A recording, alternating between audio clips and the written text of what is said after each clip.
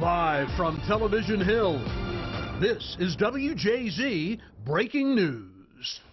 We have breaking news in the shooting outside Catonsville High School. Several people now in custody as students head back to the classroom.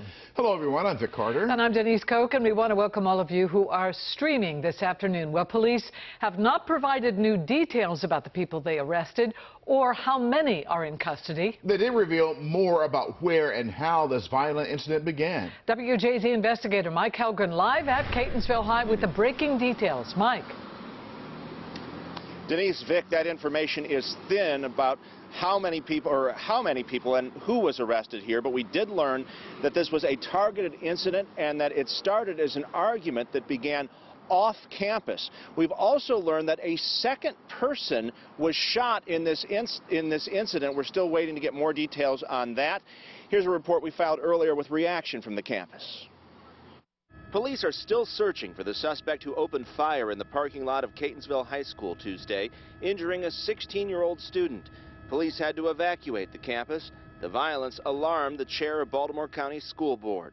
Any incident of gun violence or other violent acts in or around our schools is unacceptable and jeopardizes the sense of safety and security that school buildings provide. Less than 24 hours later, students returned with an extra police presence and counselors on hand. It was a little weird. It was kind of scary that they were here, you know. It put it into perspective. It was real because we were surrounded by police when you came in. It's okay going to school, but I mean, definitely have to be more careful. School's not as safe as I thought. The shooting happened in a parking lot behind the school 45 minutes after classes had dismissed for the day. Baltimore County's police chief promised answers to a worried campus. We will make an arrest in this case. It's just going to take some time. But investigators have yet to release a motive or a description of the suspect. Initial reports were that suspect fled in a Volvo SUV. I think that the school is going to have to recover and that a lot of people are going to be shaken up by it because it's obviously such a huge thing that happened.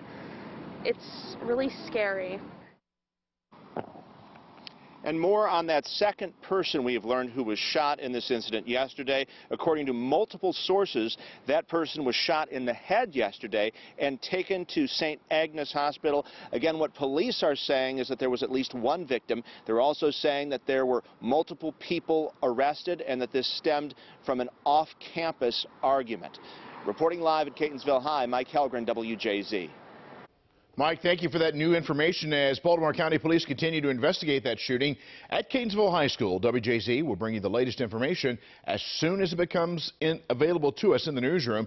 You can get updates anytime on WJZ.com and CBS News Baltimore.